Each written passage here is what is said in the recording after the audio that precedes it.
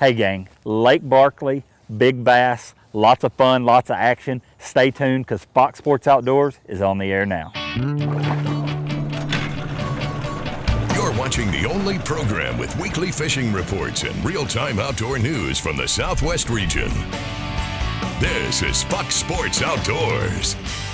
Hey guys, my name's Crispin Pally. Welcome to this week's show. I'm excited to be standing in for Barry today, and I'm excited to be standing in the parking lot of a launch ramp on Lake Barkley. Lake Barkley is one of my favorite lakes. It's in northwest Tennessee and Kentucky, and it is about 134 miles long. It's about 58,000 acres, pretty big lake, but it's often overshadowed by Kentucky Lake, which it's in very close proximity to. It was impounded in 1966, so it's been around a while, and it has grown some big bass in that time, and I hope to show you some of those today. Really excited to be here. Really diverse lake. We're gonna catch some shallow, we're gonna catch some out offshore. This is summertime fishing at its best, and I hope to show you why Lake Barkley deserves to stand alone and not be in the shadow of Kentucky Lake all the time. We're going to get you some incredible fishing reports from your local region and your local reporters. I'm going to get this boat launch set up, and while I do, I'm going to send you back to the FSN studios for your weekend planner. The Salooner tables are pointing towards Sunday and Monday as the best times to be on the water for fishing action over the long holiday weekend. Overall, Monday is anticipated to have the best game fish activity, with Labor Day conditions forecast to be excellent. Expect the sun to rise at 7:03 a.m. and set at 7:49 p.m. And evenings will be bright with a moon that is 93% visible. Stay with us, we've got fishing reports from around the area on the way. Plus, Bassmaster elite angler Ish Monroe joins us for this week's Ask the Pro question. Back in a bit. Fox Sports Outdoors is brought to you by Lew's, fueled by passion, driven by innovation. Feel the difference. Jean LaRue Bass Baits and Bobby Garland Crappie Baits, the leaders in soft plastic lures innovation. And Nitro Performance Fishing Boats. Champions aren't born, they're made. Just a nice Lake Barkley keeper up there.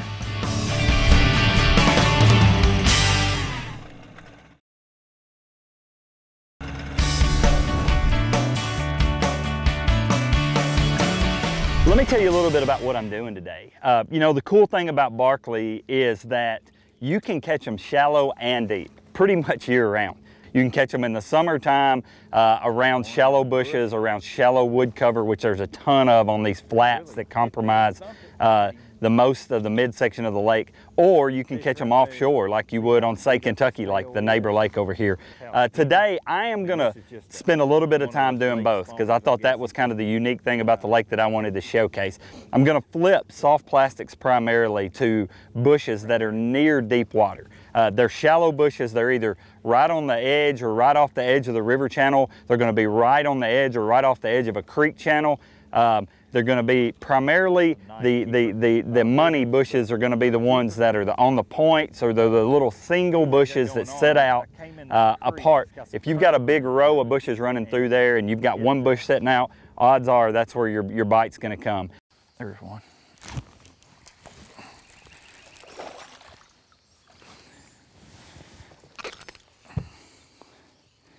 That's just a nice Lake Barkley keeper right there.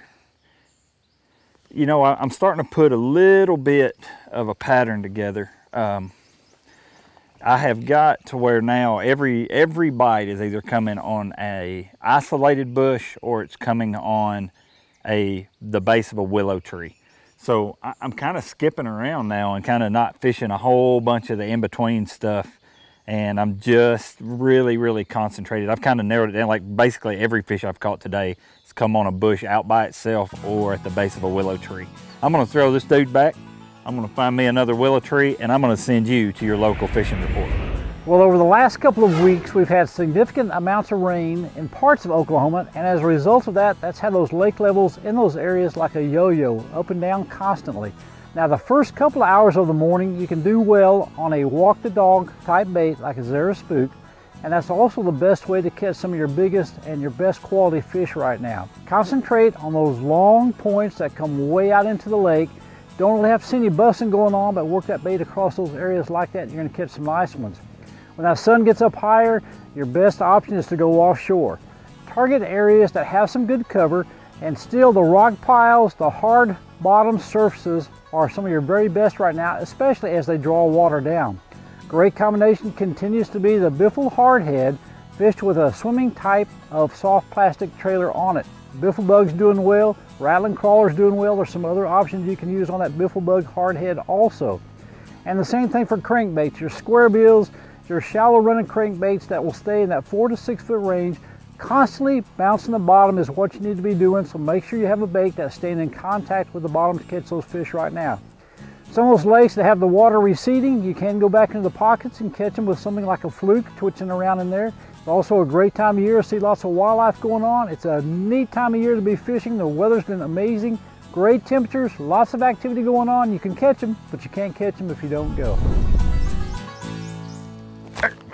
We're coming right at the boat. That's why, because he's got salad hanging out of him. Once again, guys, it's that same deal. It's you know, the thing is, when you get to a place like this, like Lake Barkley or wherever you fish, if you get into a situation where there's just, I mean, you literally, there's more cover than anywhere you've ever seen. It's just incredible, the shallow cover on this lake.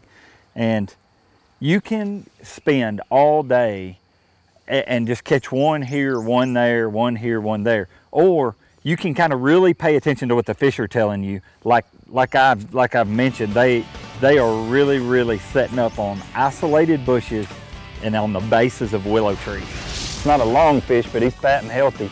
That's a good sign. Based on the fish that I was seeing up shallow, this one looks a whole lot healthier.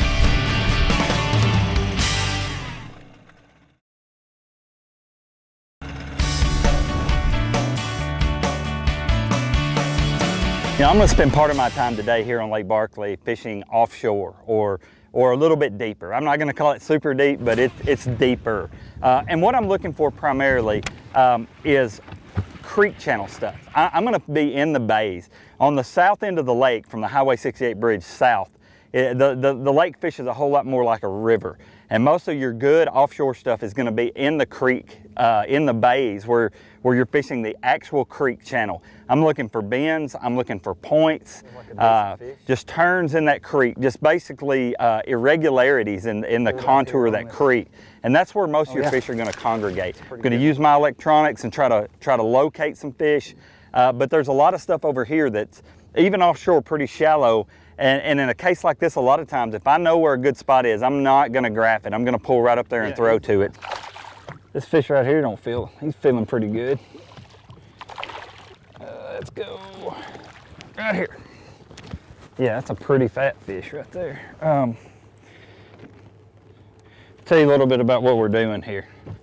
I have been in the bushes and the willow trees, and I've caught several, but pulled out here on one of these first outside deals, and it's kind of a creek ledge, a creek turn, and this was one of my first few casts. So I'm gonna run around and throw this 6XD around a little bit, see what I can't find. It's not a long fish, but he's fat and healthy. That's a good sign. Based on the fish that I was seeing up shallow, this one looks a whole lot healthier. So I'm gonna put this one back. I'm gonna get repositioned because the wind's blowing. I'm gonna send you to your local fishing report. Hey friends, Cajun Phil here with your Fox Sports Southwest Louisiana report. I tell you what, we're right in between some showers right now. I want to take a little short break from this to tell you that Captain Kevin and I are doing fine. We're okay. Our homes are fine. Our lodge is fine. We haven't been on the water. Nobody's been on the water. We just want to say that our prayers are with each and every one that's been devastated by this storm Harvey. No matter where you live, we know that there's major destruction, and it's not a time to be thinking about fishing right now. We just want to let you know that we are okay. We did have a tornado come through Hackberry and barely missed our lodge by, say, roughly 1,000 yards. It did overturn some trailers and what have you, but we're all okay, friends, and we just wish each and every one of you good luck. Yes, fishing is important. That's our livelihood. We'll be back on the water in roughly a week or so. We'll be bringing some up-to-date reports about that time, let you know what's going on, how much high water has done damage to us, and when the fishing is going to be good again. We're going to try to keep you up to date, friends. Keep in mind, the day before Hurricane Harvey came on land, we were catching good fish. Matter of fact, 2 of our boats caught lots of redfish. 1 of our boats caught lots of speckled trout. The fish are there. They're not going anywhere. We just got to wait till the water clears up, things get back on land. Meanwhile, may God bless each and every one of you. Cranking is one of my favorite ways to catch a bass, and I'm going to tell you a little common misnomer. Everybody goes out and buys these 5 1-to-1 and 4 3-to-1 reels, you know, because they're billed as cranking reels because of the low gear ratio. It makes a crankbait a lot easier to pull. My experience has been that the faster I reel a crankbait, the better I get bit on it. And I know there's a lot of people that would disagree with that, and that's completely cool, but my system is one of speed and hopefully efficiency, and I feel like a crankbait will catch an active fish, but where it excels is it'll get a reaction bite from a non-active fish. So I do feel like a lot of these bass that I'm targeting today are not real active. And I like a crankbait for that because I can take it and basically make them eat it or move. And I'm okay with either one. My theory is more casts I make, the more potential bites I get. So don't look at a crankbait as just a slow moving bait or a bait that, you know, is just for active fish. Be a little open-minded about it, and you can almost force them to eat this crankbait if you'll throw it enough. There's one right there. Oh, here he is. Whew. I had him hung in something for a second. This feels like a decent fish.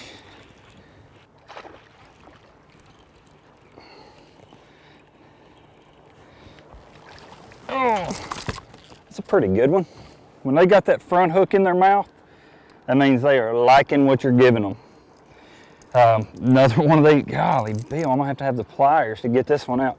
Look at that. I mean, he has got it. That is, when they're getting the front hook of your crankbait in the mouth, that is a great sign that you've got the right color, the right action, the right retrieve speed.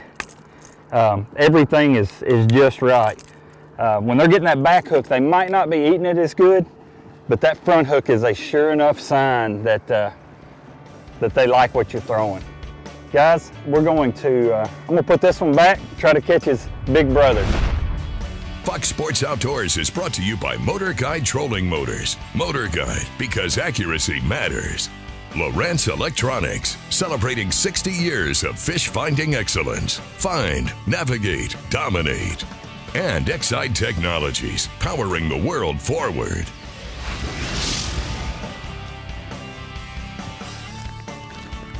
He's mean.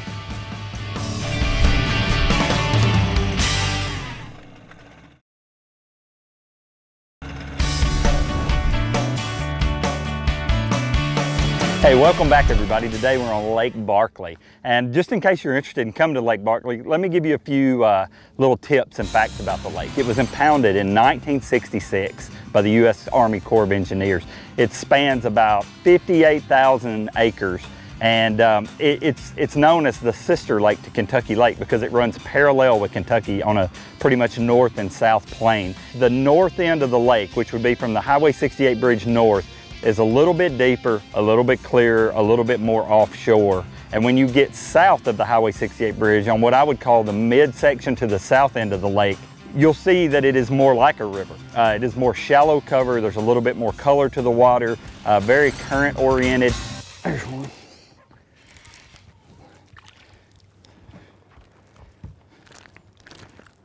He's mean. Flipped that rage bug in that bush and he just smoked it. Now, let me tell you a little about what I've done. Started out this morning, shallow. The shallow bite was fair at best. It wasn't as good as I was hoping it'd be, so I moved out and I caught some better fish. But man, I came over here to catch them shallow, so I've jumped back up here around the bank. The sun's higher, and a lot of times when the sun gets high, everybody, I think, often has this preconceived notion that cloudy, you know, early and late is best for shallow, and the middle of the day when it's hot is best for deep. While I understand that, let me tell you why I might disagree. When the sun's straight overhead, it puts all of the shadow in the cover. So a bush or a log or a tree at that point in time, in my mind, is more attractive to a bass for the shade that it offers.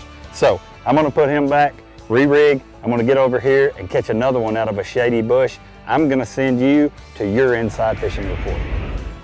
Hi folks, this week's Lone Star Lakes is brought to you by the Brecklin Ranch. Now whether you want to hunt trophy whitetails or exotic species, the Brecklin Ranch has what you're looking for. And it's family run, family owned, family operated, and you're part of the family. Come out this year and hunt with Brecklin Ranch. Now we're going to start with Squaw Creek, and yes, I know it's a power plant lake and it's the heat of summer, but you know what? The bass are still biting, and they're biting fantastically right now. You'll want to use your deep diving crankbaits and or Carolina rigs and drop shots on the deeper points near the timber on Squaw Creek. For your Carolina rigs and drop shots, try 4-inch finesse worms in your June bug, watermelon, or purple type colors. And for your crankbaits, use your shad colors that'll dive to at least 15 to 20 feet. Now over on Lake of the Pines, they've got a good bass bite, but the story right now is really the crappie. They're on the bridges and the brush. You'll be fishing about 15 feet deep, maybe to 18 feet, using your minnows and or crappie jigs in your standard chartreuse, red, white, or even blue cinnamon colors for your crappie. And of course, bass, start those early on top with your buzz baits and pop-ars. That's this week's Lone Star Lakes, brought to you once again by Brecklin Ranch. Now let's check in with Mr. Bill Olson. He's on the coast. Hi folks, Texas Outdoors Journal brings you this week's report, and our September issue is now on sale on newsstands with timely tips for great fresh and saltwater fishing, plus early hunting opportunities for dove and teal. Pick up a copy of Texas Outdoors Journal on newsstands or subscribe at texasoutdoorsjournal.com or call 713-957-3997. Well, obviously, many Texas coastal anglers are dealing with the devastating aftermath of Hurricane Harvey. Port Aransas, Rockport, Fulton, and parts of Aransas Pass were devastated. Other nearby areas of Corpus Christi and North Padre Island escaped with minimal or no damage. Please remain out of these areas and let officials and owners do what is needed to start the long recovery process. Now, the impact of fishing on affected areas will be similar to fishing after spring floods. From San Antonio Bay northward to Sabine Lake, look for fresh water to push trout and redfish to the south ends of the bays. As tides drop out, set up around the mouths of back lakes or marsh drains. Southward from Corpus Christi Ship Channel to the lower Laguna Madre at Port Isabel, fishing should be very good. Trout and reds will be along shorelines and on the flats. Look for the topwater bite to continue to improve. Now, should you decide to get on the water, be sure to watch out for storm debris. Also, be sure to wear your PFD and always attach the kill switch. This weekend, both Saturday and Sunday have a double tide schedule of 2 high and 2 low tides each day. I'm Bill Olson, and I will see you on the coast. Be sure to join Fox Sports Outdoors again next week, Thursday at 5:30, or catch the repeat airing Saturday morning at 8. And you can always watch the latest episode in full HD on the front page of our website at foxsportsoutdoors.com. Plus, catch up on all past episodes by clicking the archive button.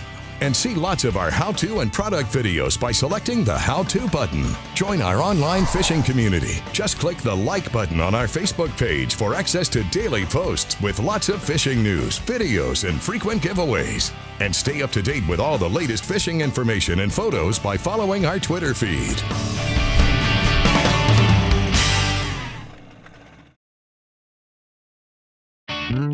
Fox Sports Outdoors is brought to you by Tracker Boats. It's more than a boat, it's a tracker. Mercury Marine, go boldly. And Costa Sunglasses, see what's out there. Welcome back, everyone. It's time for the Ask the Pro question. This week, Tanner would like to know, what is strolling? For the answer, we asked Bassmaster Elite Angler Ish Monroe. Well, strolling is technically illegal in tournament bass fishing according to bass rules. But strolling is basically you're taking a cast with your lure and you're making the longest cast you possibly can. Then you're taking your trolling motor, which you're basically out of gear, your reel out of gear, and you're trolling back as far as you possibly can to where you're almost out of line, and then you start cranking, you click it over in gear and start cranking. So you've pretty much made a long cast and added an extra, 30 yards by just moving your trolling motor down the bank with the thumb bar down and start cranking there, and that's called strolling. Thank you, Ish. If you have a question for one of the pros, visit our website, follow the Ask the Pro link on the right side of the page, and send it in. Now one of our viewers wins a new pair of sunglasses on the Costa Catch of the Week. It's time for this week's Costa Catch of the Week contest. This week's Costa Catch of the Week winner is Doug Dodson of San Antonio, Texas, showing his 11-pound largemouth bass he caught out of the Medina River in Texas. To enter the contest, go to foxsportsoutdoors.com. Click on Costa Catch box off to the right side of the homepage and follow the instructions to send in your big fish photo. You could win a new pair of Costa sunglasses. Here's the gear you need to do what you saw today. I had 3 very important components to making my day much easier and much more efficient. One would be the terminal coffin and the deep cranking coffin from Bass Mafia. Their boxes are second to none. The terminal coffin keeps everything just completely organized. I could go from shallow to deep, all my weights, hooks, everything super easy to find. Deep cranking coffin holds 44 deep diving crankbaits. So to make that move like I did when I got out wide and started catching those fish deep, the deep cranking coffin was invaluable. The number 2 thing would be the power pole blades. Perhaps the coolest invention ever for a bass boat. I would pull up to an area where there were 2 or 3 isolated bushes, which were the key, drop those power pole blades and sit there without moving. Never touch a trolling motor, spook a fish, never move, and make pinpoint casts with my boat completely under control. And number 3, what is often overlooked, is my Atlas jack plate from TH Marine. You know, when you're running around a lake like Lake Barkley, which is an impoundment of the Cumberland River, which is primarily flat and shallow, there's a lot of times when you've got to get up on plane in shallow water, or you've got to run across a shallow flat. With that Atlas jack plate, I can alter the height of my motor to make it more efficient and make it just safer all the way around. I can take off shallower, I can run shallower, I can adjust for the load of my boat. That's the gear you need. Let me talk to you for a minute about stuff that matters. You know, we live in a day and age, a society, a culture where everything in life has gotten to be about me or about you. It's about what makes us happy, what makes us feel good, what's convenient. And none of that stuff is wrong or bad. Being happy, feeling good, convenience is awesome. But I heard a phrase the other day, and I've heard it before, but it just really struck me this time, and that's the phrase random act of kindness, which is an awesome thing to do, just to randomly do a kind act for someone. What I want to challenge you to do is be intentionally kind. What if we got up each day with the intention of being kind to everybody we encountered? In the morning when you get your coffee, what about buying the guy behind you a cup of coffee just because? At the gas station, what if you pump gas for the little old lady you encounter? Let somebody pull out in traffic. Just there's a million ways that we can show our kindness to people and change the world we live in. That's stuff that matters. Thanks for joining us today. I hope you had as much fun as I did learning how to find and catch summertime bass on Lake Barkley. Barry will be back with you next week. Until then, great fishing and God bless.